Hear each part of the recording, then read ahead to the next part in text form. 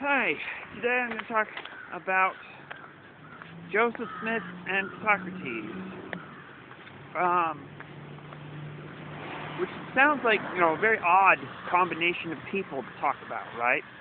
Because, Socrates, the father of philosophy, lived in the 4th and 5th century BC, ancient Greece. He was put to death supposedly for being an atheist, even though he was not an atheist. He may not have been an orthodox, Homeric religious person, but he certainly was not an atheist. And Joseph Smith, whose views usually seem to contrast with Socrates' views, fairly sharply, or Socrates' views as we find them expressed in the writings of Plato. For one thing, Socrates seems super skeptical, while Joseph Smith seems to ask everyone to take all kinds of extravagant claims on faith. Socrates seems to, especially in the Euthyphro, which I regard as one of the most important Platonic dialogues, Socrates seems to be in the business of debunking religion, while Joseph Smith seems to be in the business of inventing new religions. So, how does it make sense to talk about them together? Especially since I myself am a Latter-day Saint. I'm not a member of the Mormon Church of Utah. I'm a member of the Reorganized Church of Jesus Christ of Latter-day Saints, organized by Joseph Smith's son, Joseph III. So my views are a little different than the typical Mormon view. But, as they are popularly depicted, these two figures seem to contrast sharply. And they do contrast in some ways, but I think there are some important parallels between the story of Socrates and the story of Joseph Smith. First of all, they both believe in divine revelation.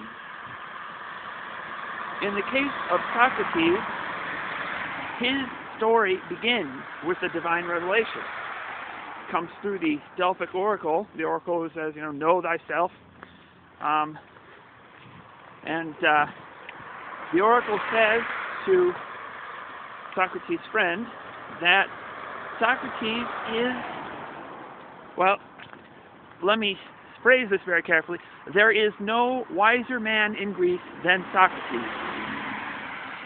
And Socrates is surprised by this because he knows that he doesn't have any kind of special, wisdom, He knows that he's not anyone special. He doesn't know, he's not more wise than anyone else in Greece. So, but he's, bound by being a good Athenian to believe what the oracle says. So, the oracle was infamous for giving riddles. The utterances of the oracle were always riddles. So, he determined to try to solve the riddle of the oracle. And in order to do that, he tried to find someone somewhere in Greece who was wiser than he was. Then he could take that person to the oracle and get her to explain the riddle. The trouble is, he never could find anyone. He never found anyone in all of Greece wiser than he was. All of the supposed wise men, the sophists, the havers of wisdom, sophist means wise man in a sense, someone who has wisdom. All the sophists did not in fact have wisdom. They were all fools.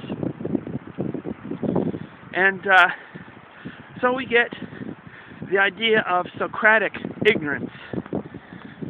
Socratic ignorance is the knowledge that you are ignorant, right? The great lesson of Socrates is that the world is divided into two kinds of people. People who are fools who think that they are wise, and people who are wise because they know that they are fools. That is the great lesson of Socrates. The humility to realize that you're not the all-knowing determiner of all things. And so Socrates' quest begins with divine revelation. It could be said to end in some kind of skepticism, because he couldn't find anyone.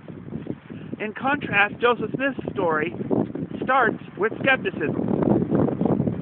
Joseph Smith starts from the Second Great Awakening. The state of Christianity in the Second Great Awakening was that there was a great debate between the many different churches. None of them could agree on doctrine, on whose church was right. And there had to be one church that was right. I mean, if two churches have doctrines that contradict each other, they can't both be right. I mean, we know the law of non-contradiction, something which we are not supposed to be able to call into question, at least in Joseph Smith's ideas, or Socrates. I think they would both be very much agreed on the importance of the law of non-contradiction. And so he listened to all the different preachers of the Second Great Awakening and didn't find any of them that were satisfactory. He went to the Scriptures.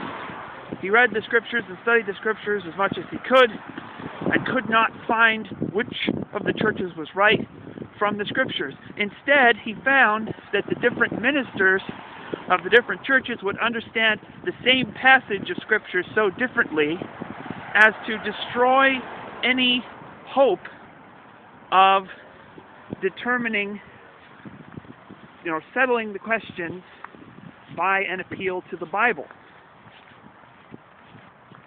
And when he came to that realization, that the Bible didn't have the answers, that was the point at which he stepped outside of the ideals of Protestantism, which was the prevailing religion.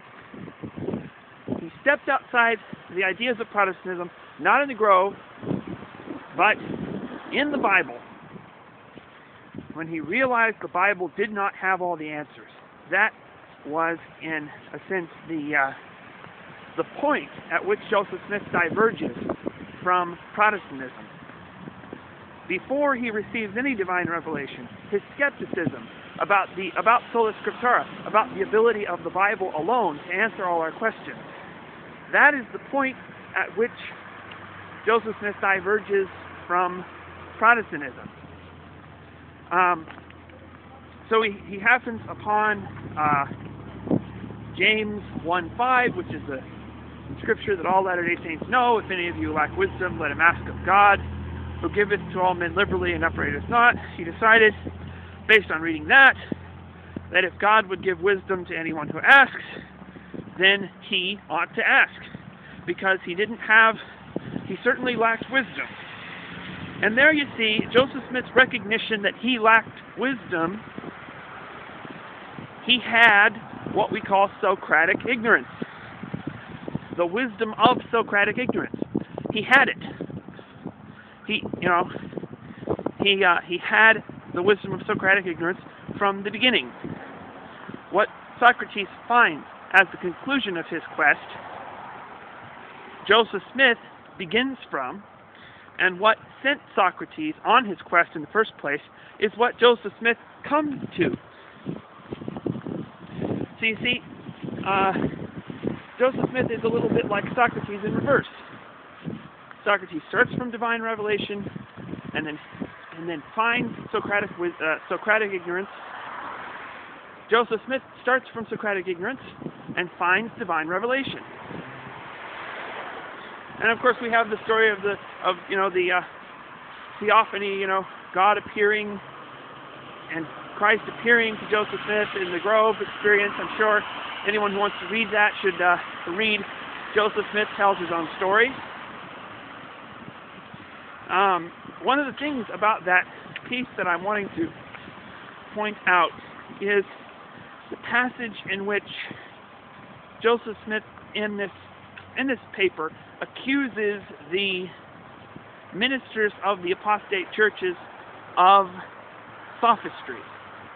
He says they will use all their power of either reason or sophistry to prove the errors of the other churches, or at least to make the people think they are in error.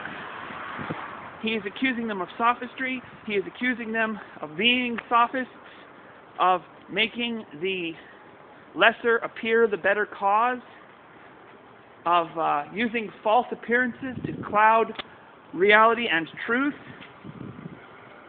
And the subtext is, he is saying that the apostate ministers are just like the sophists of ancient Greece, and that he himself, Joseph Smith, is like Socrates. That is his point. So I have found in and then in the Book of Mormon. If you read the Book of Mormon, many passages in the Book of Mormon are answering Platonic questions or Socratic questions. The Book of Mormon starts from defining terms. It uses recursive deductive arguments. It, in fact, uses the Socratic method.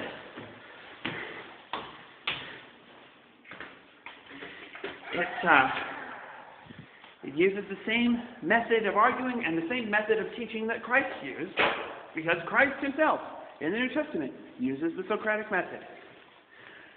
So I think there are a lot of very interesting parallels between Plato and the Latter-day Saint ideology, at least the early Joseph Smith stuff.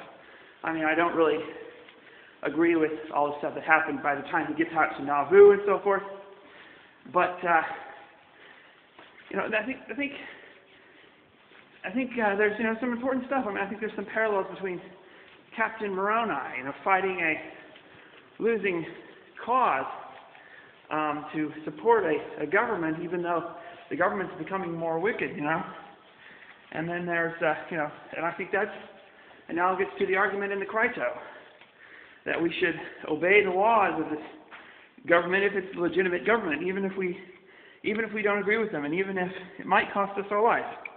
And there's some interesting stuff there. On the other hand, there are places, of course, where the Latter-day Saint movement sharply diverges from Plato, but it's still addressing many of the same questions. And so what I find, as in my own life, I find that Plato is excellent for finding the questions, and the Book of Mormon is excellent for finding the answers. And I think that is a valid and an interesting way to study the Book of Mormon. So that's just some thoughts I've had about my religion and my thoughts on the connections between philosophy and my religion. So I hope that was interesting. I'll see you guys.